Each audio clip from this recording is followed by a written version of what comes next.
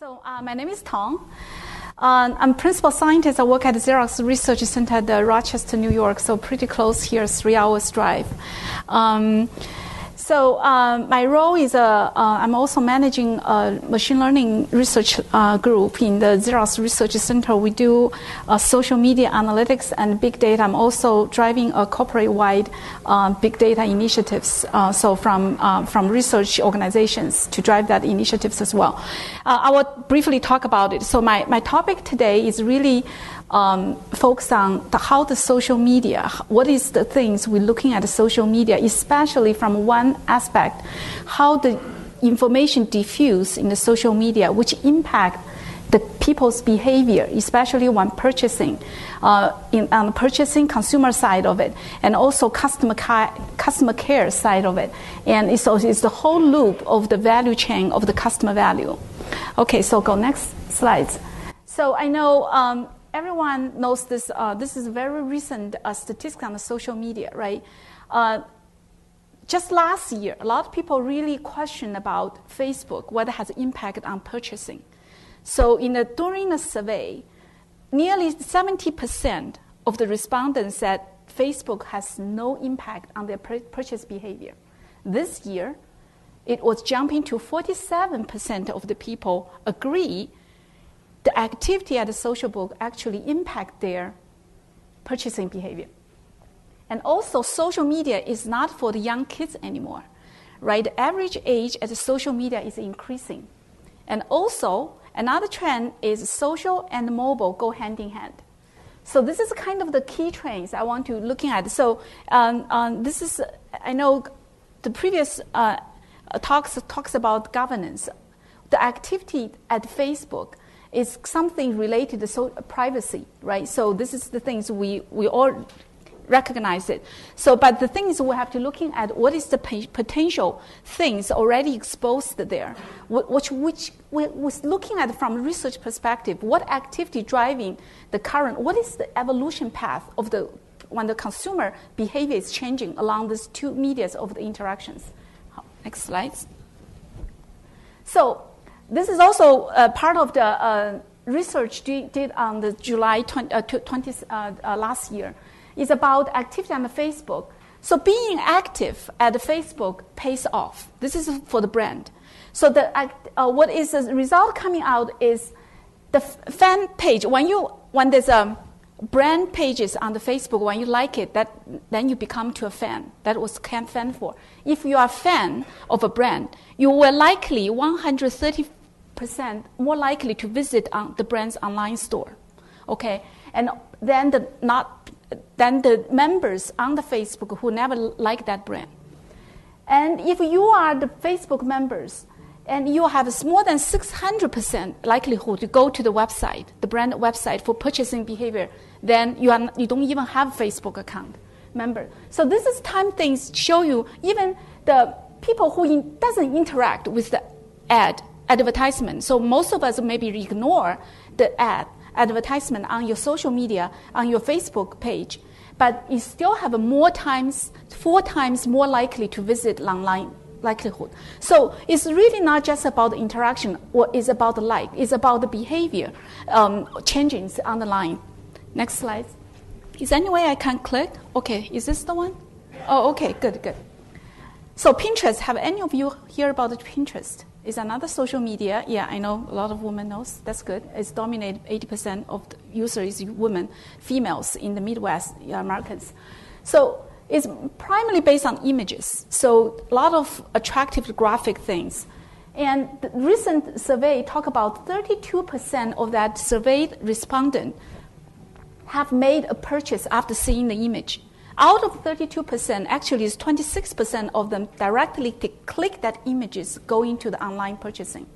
6% of them actually have to go there, search separately because the image didn't directly linked. So that is very, very significant trend in terms of social behavior driving the purchase decision. Okay. So then, if you look at if you are a marketing professional, if you are sales organizations, if you are thinking about how you reach out to your customers on the social media, don't treat them equally. Because social media conversation, as I mentioned, actively influence the purchase. This is another hotspot, is another social media marketing company in Boston. They did a survey. So almost around 40% of the behavior driven by because when you purchase things from your online friends, not your real world friends. Okay, so treating them, your customer base actually is inequivalent in terms of the influence. So some customers' adoptions and opinion have a disappropriate influence on other adoptions. So there's a word, target the influencer, you can move the crowd. So you have to understand who is the influencer for your brand. Then you ask him more, how can I find them? Who are the positive influencers? Who are negative influencers, right? Who are my competitors' negative influencers? Because that could be your customer. So this is all the questions, driving you. If you have a question, how can I reach out? Who are the community out online, which would be potentially could be my customer, or could be my influencer, or could be the influencer doesn't have to be your customer, doesn't have to be previously purchased your stuff. He could be a prospect, but you can really engage in them. Think about more broadly. So the social media give you this channel of the information so you can extract value for your purpose. So this is my main, this is what we kind of the research thought process going through. So now what is social influence? I know this is kind of the buzzword. Everybody talking about influencer. What does it really mean? So this is the definition. A lot of social scientists and psychologists are doing this kind of social influence analysis. So the definition is really about your thoughts and the feelings and your actions. Okay, maybe influence individuals, the people's thoughts, feelings, action, but influenced by some people or some image, some imagined presence. Okay, so this is influence. So what we want to focus on, there's a different factors of the influence. There's a conformity, you want to fit in your environment, or you have a peer pressure, and there's a leadership and obedience, authority, obedience. You have to, follow certain leaders, and persuasion. So there's all different kinds. This is all social scientists, the things. So what does that mean for online social network? So what we focus on, we focus on action. Action means I need to be able, so one of the key challenges in social media is hard to measure, hard to track. If this person buy this product, where did it come from? What drive is it coming to me? It's very hard to track. What things you can really looking at actions in the social media, likes, comments, click on the links, right? This thing we have to focus on actions. That's something you can measurable. So you buying a product is action, joining a community is action, you visit a website is action, and you're publishing in a conference, things like that. Even in my tag, I tweet. So I say I'm going to Toronto to present a talk. Even in my words, actually I say actions. So I need to be able to understand this person went to this location for this time frame, what she did. So this could get into this fine granule, okay? So another thing, we're looking at the fundamental, I'm a researcher, so I'm looking at what fundamentally model behind it. So it's really the influence, how you model the influence. Influence is really the probability, the likelihood. If agent who performs A is called active, agent could be a human, right? If I like this brand, means I'm active, my state is active. So when I like my friend, like a brand, my friend saw me that post, I like it on the newsfeed in the Facebook, how likely I will influence he or she to join that, to like that brand. So it's a likelihood, it's a probability. Who defines this probability? The likelihood is the trust, is the link, the strength of the link between two of us. And also the interest, how much would be fit into his interest. So it's about the linkage in your relationship, it's about the similarity in your interest. So there's different ways to looking at it. So what I really want to do is a lot of study, if you're looking at a study, is all the correlation.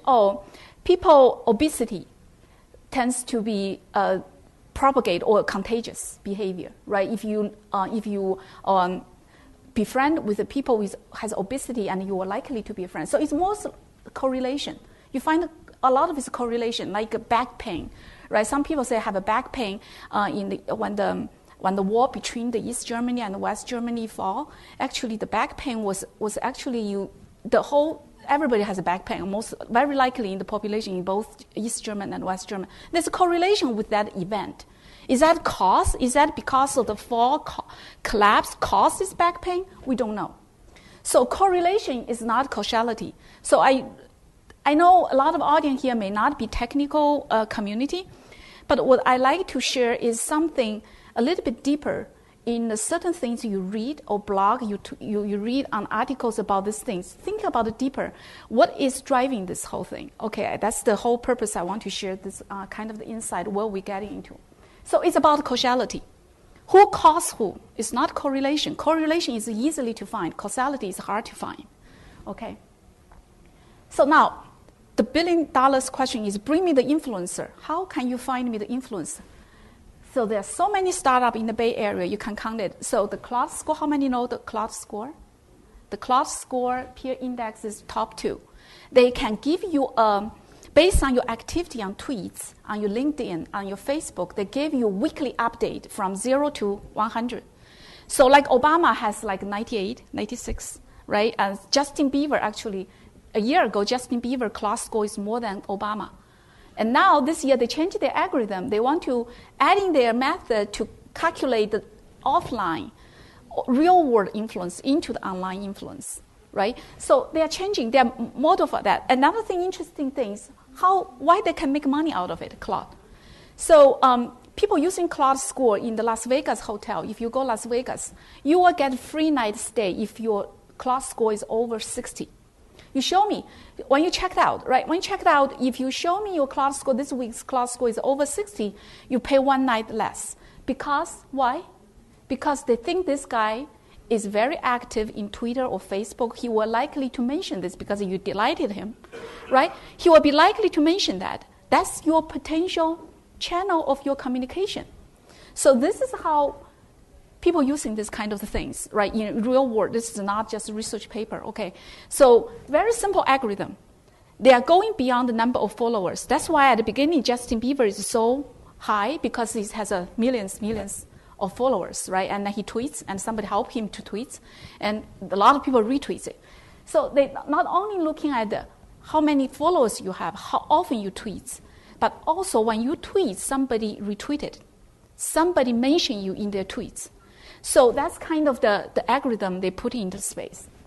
So then what we doing, what Xerox doing, what we doing researching this, what we can help Xerox do business around this.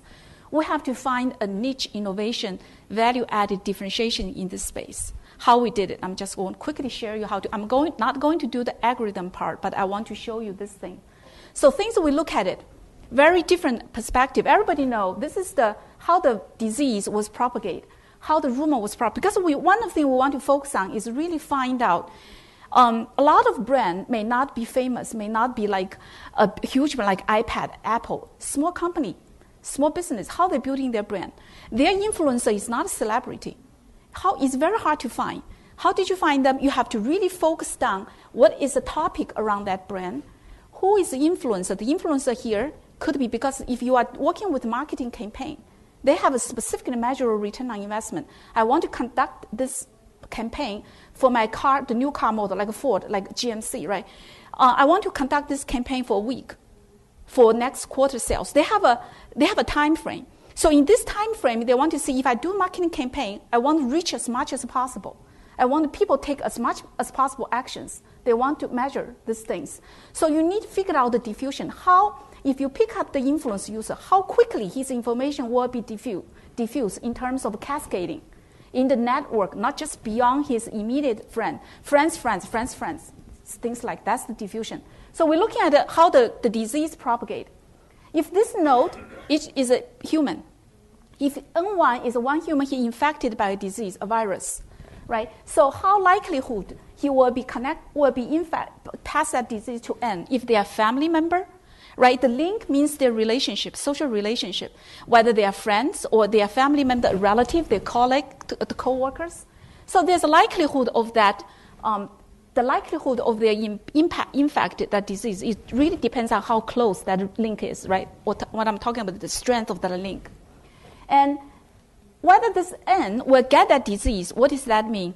That means how immune he is, right? How immune he is. And the other thing is, you have to looking at the threshold of the N, how easily he adapting to this new virus, right? Getting infected. Another thing is the strength of the virus. Very simple model. So how can we doing that into a marketing campaign scenarios? Look at the link. The likelihood of this beta is really about your strength of link. Think about the trust, the interaction with your friends, on how often you interact. What's the tied relationships on that? You can model that. Okay, you can capture mining that, do the data mining. And the threshold, that person, how behavior adoption, is this the person early adopter? For example, if I looking at other people's tweets, how quickly I retweeted them? Or if somebody new hashtag come into the place, how quickly I reusing that hashtag, because this is reusing is adaptation of this hashtag. And about this virus threshold is about your product novelty. Is this a new product? If it's something new, that means, or if it's a high end, right? If it's like iPhone, if you do an iPhone type of product versus you do a boots, right? If you have, the winter boots, the product novelty is very different. Boots, everybody know boots. You just have different style. But iPhone, if it's a disruptive technology, it's a new thing, that's going to be impact how you model that. So just take away from these three things. How the information diffuse is based on your linkage, the strength of the linkage, and your behavior adoptions, how quickly you can adopting things from your friends. Another is a product novelty. Okay, any questions so far? I know I don't want, I'm going, okay. So another diffusion model we look at is they call diminishing return or critical mass. This is very similar, like this marketing study can be done for many different products, like for iPhone, mostly is a critical mass because you have friends. One friend bought a new iPhone, or right at the beginning, iPhone is a new thing because nobody really, everybody got used to BlackBerry, right, with the keyboard. All of a sudden, iPhone coming out with no keyboard, everybody was like, is that will be success? Everybody's doubtful about that, right? So actually, iPhone will not be, because of one of the friends buy, I will likely to buy. Actually, I will wait, because it's a new product. Nobody knows. I usually wait for like 8% or 50% of my friends already have iPhone that I will likely to adopt. So you need to have to understanding what type of the product you are doing campaign, what kind of the reactions you have to predicting on that. And if you look at this curve, this also tell you the early adopters. Who would be your early adopters? This curve. All right, so you have to identify the influence in many different contexts. When you try to say, I want to know who is influencer, for what purpose? You have to ask yourself, for what purpose? Influencer meant differently with a different purpose. This is what we did. So in the knowledge community, for example, forum, if you have questions, you like Microsoft, they have a lot of Microsoft, or if your technology, if you are debugging, you write a certain code, you have issues with Microsoft product, you go their forum. Right, the people who expert answer the forum. How we find the influencer? Influencer is expert, who knows answer most of your questions right, and that's expert. What about new product? I talk about early adopters. Early adopters is the key to drive your new product successful. Awareness campaign. So awareness campaign adopters versus call to action adopters. This is something I want to show you. This is a very simple graph we did online from Twitter. All right, each dot is a Twitter account. The link is follower-followee. This link could be your friends or could be interaction. This guy tweets, I reply to it or I retweet it. Link could be any different types of link. So what this tell you, there's a two community showing up from graph theory perspective. There's a community here. There's community here. This is much dense. That means this community collaborate a lot.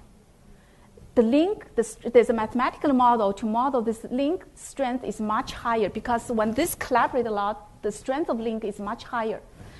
So when you think, I want to do a marketing campaign, if this is a graph on my product, related to my product, who should I pick up the influencer? So you don't want to pick too many influencers here, even though they are influence higher, they have a lot of connections, very active. If you look at the Cloud School, we did that. All of the influencers is on this community. So then you saturate it. You got the influencer here. You're trying to, the whole influencer campaign is about, you want the influencer to do the work for you, right? Through his social network power, do the work for you. So actually for the awareness campaign, you want your information spread as fast as possible. Who is the guy, the key guy? These are the two key guys. What we call the strength of the weakest link. They are not, have a lot of interaction. They don't tweet a lot. They didn't have a lot of followers. But they are the bridge between the two communities. If this guy adopted, they were passing that information to this community. So that's the key. So that's why for marketing campaign, if you're doing the awareness campaign, you want to ranking your information spreader. This is your information spreader. So what is the call to action? Call to action is you submit a campaign, you have a link to it, or you want to say who is buying this product based on this coupon. Right, things like that. So then you want to purchase, that's much more trust. Or you are doing healthcare or the weight loss program, that's lifestyle change. That kind of things is very hard to get these guys to convince this community to do a lifestyle change. So I know I'm short of the time, and this is the last slide. Okay, so what you do is you want to have a trust. Your influencer need to have a very strong linkage. So then they have a more convincing persuasion power for your lifestyle changing kind of the product, like weight loss. And so you want to really drive the actions. Okay, so this is the key. Hopefully this is helpful for you guys to understand from a little bit technical perspective. And influencer is not equivalent. It's overused term. Asking yourself, in what context, for what purpose? Okay, so we don't have time to go through all this, but and so, unfortunately, yeah, this is also we're looking at why Xerox doing that. So I want to show a little bit why Xerox doing that. So Xerox is transforming to new kind of business right now. We recently acquired ACS, a service business process outsourcing vendor. One of the things we do is we do different verticals in the government, in the healthcare, in the transportation. EasyPass is belong to Xerox, right? And if you do a lot of support, BPO, business process outsourcing. If you have iPhone or iPad, if you have an issue with the product, when you call 1-800, the support customer care support, the people who answer the phone is Xerox employee. So that's kind of the things.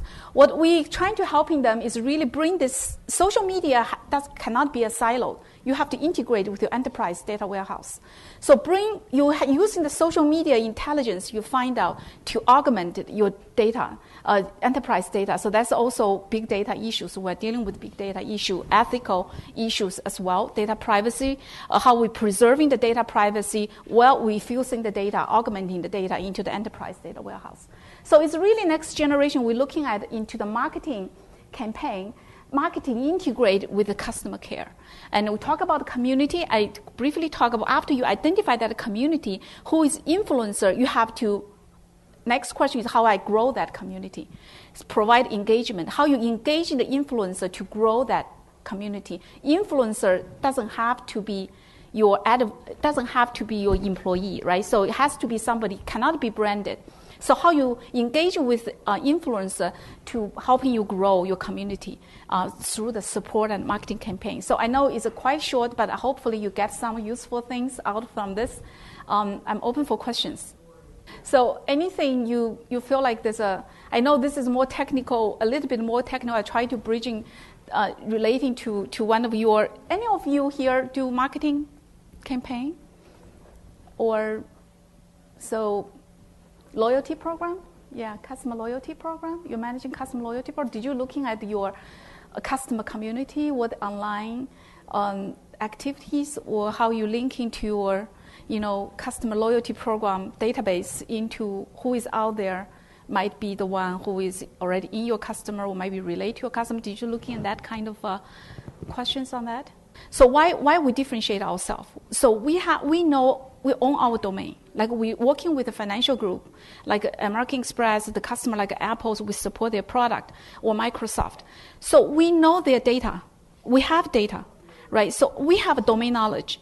But if we apply the cloud, this is general startup, this is pretty much general everything on the social media, it's just not working. But how can I customize that algorithm? We cannot customize. So there's a certain thing, you own your data. How you optimize it is really, you have to identify your value propositions, right? If I want to get out of the insight from data by applying open source or startup tool, great. If you feel like you still need more, there's more things in it, you cannot do it, you have to develop yourself.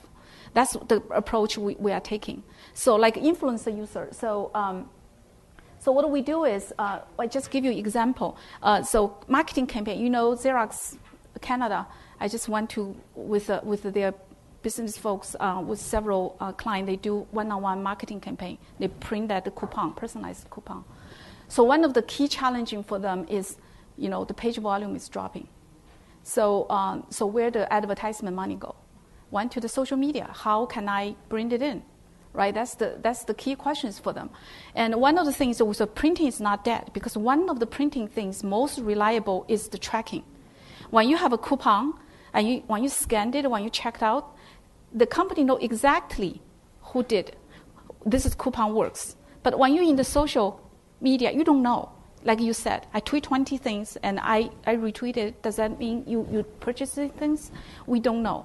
So this is something very hard to measure. So one of the things we also try to do is try to bring you in. So one of the ideas we shared is about like Hurricane Sandy.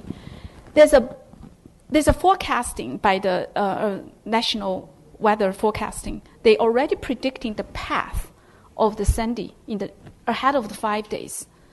That is a huge amount of information. What you can do with that information, right? And then when a certain event happened, like one of the things we're helping for Apple support, right, the product telecommunications support, they are tweeting about the power outage because the phone doesn't work, or network outage. So we are actually detecting that event on the Twitter before the call center got called from customer, because customer tweet about it first. Right? So this is a behavior change. So we have to really understand the behavior change, how we really adapting to this changing landscape, right? So the Sandy, the same thing. So Walmart proposed an algorithm. Looking at the Sandy path, their CMO said, what kind of the supply chain I need to adjust? What kind of the warehouse things, the things I need to prepare for that? The same thing for the campaign. Looking at this, so this is just one weather data coming in, right? The social media data is a huge amount of data. We're using that to do customer care. We identify the issues for the product before the call center received. And the call center, when we engaging on the Twitter, is much cheaper than the call center. So it's all the value propositions. So this is how, I don't have time to go through all these ideas, but that's kind of the things we do. There's more thing you can do with the social media, and especially when you, in the big data, you bring the social media into your transaction data, historical transaction data, you can do a lot of different things. The opportunities is massive. Okay. All right. Thank you very much. I hope I entertained you for 20 minutes.